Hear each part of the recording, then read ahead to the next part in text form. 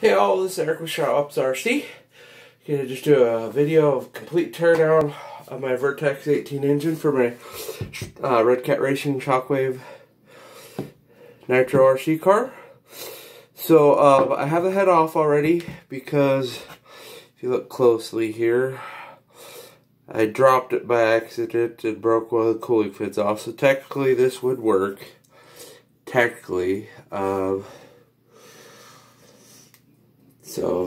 And the head gasket is still on there. That silver ring right there is a head gasket. See, it's the same head, just the wrong color. I ordered the purple, they sent me a blue, and they just want to refund me my money and let me keep the part. So I'm just gonna have a non-matching cooling head. So first things first, let's get the front of the motor off here. So this is where the clutch rides. Which I have that off too.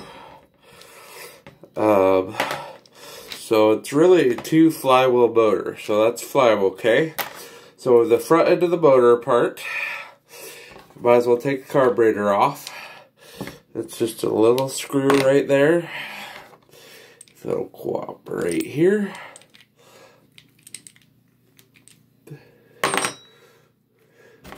On a rod.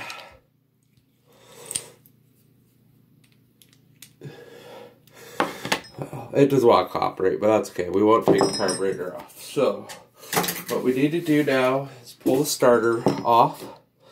That's this thing right here. It allows me to electronically start my motors, because trust me, I've dealt with pull starters enough to tell you I hate them. Some people will tell you, oh, leave them alone, they're simple. Yes, they're simple, they break easy, and they're a pain in the frickin' butt, especially when you gotta tune the motor. So, just say no to pull starters if you can. So,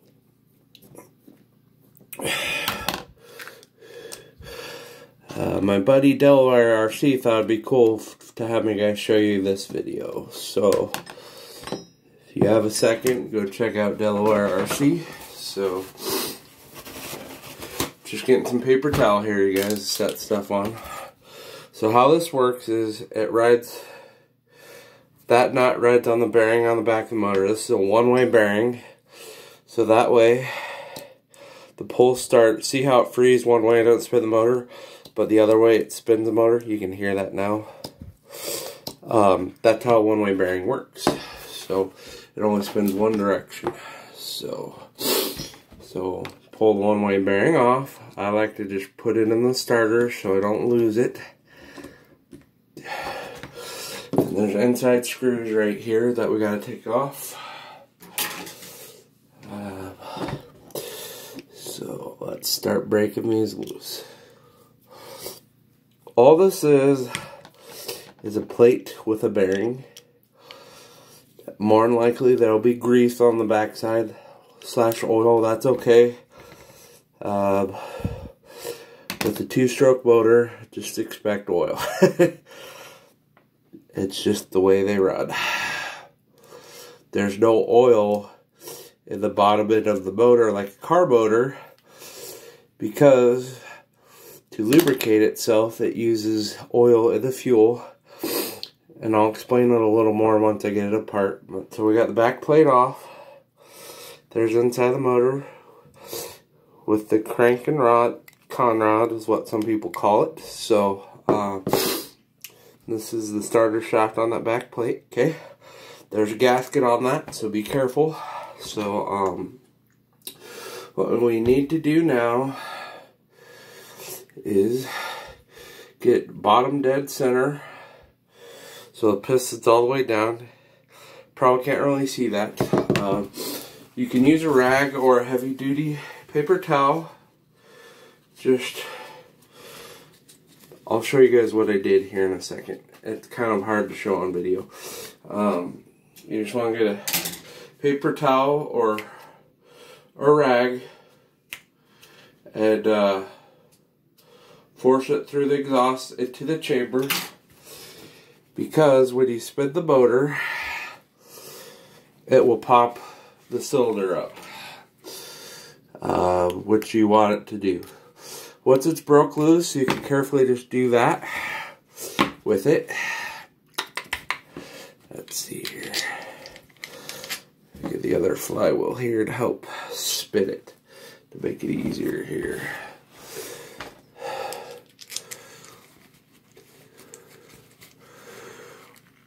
Now the cylinder only goes in one way, so you don't have to worry about that. You just kind of pry it up, okay, like so. That's the cylinder, okay. Next, we gotta get the rod off the crank, which you do right there, but just carefully popping it off the crank. So,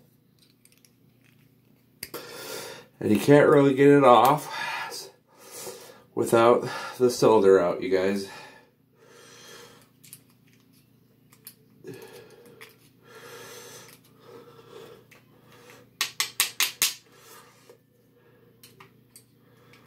So, I had to put the cylinder top dead center to get it out.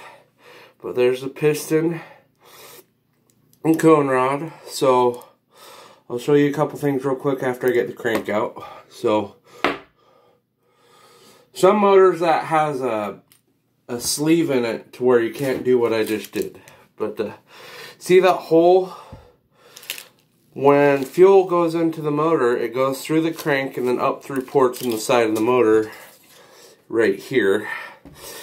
And so it uses the fuel to lubricate itself. So also these are what's called the cylinder is tapered, so at the top it gets narrower, so there's no rings like in a car motor. Okay, so one thing you have to be careful of when you put it back together is, I don't know if you guys are gonna be able to see this. See that groove? At the bottom of that groove of the rod there's a hole, so that hole has to face the crank inwards because that's how oil gets into that brass bearing right there. So so here's the cylinder. It literally ignites the fuel by squeezing it till it explodes or turns the gas, okay?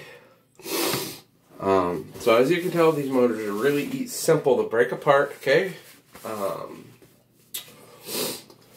do another video putting it back together, but you can see this motor of mine has almost no wear because I bought an upgraded motor for my Vertex.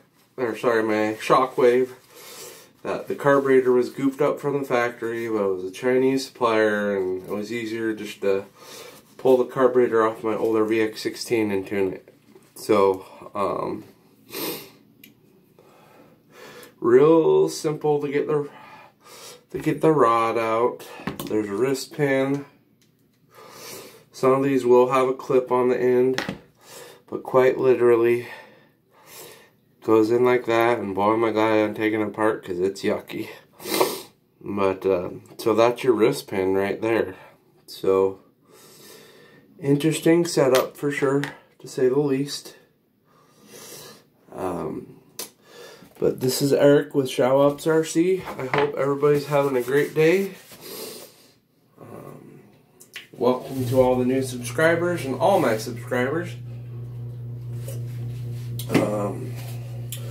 Also follow us on Instagram. That's where I post short clips of things, and I'll probably post this there as well. But otherwise, other than that, this is Eric with Show Ups RC out.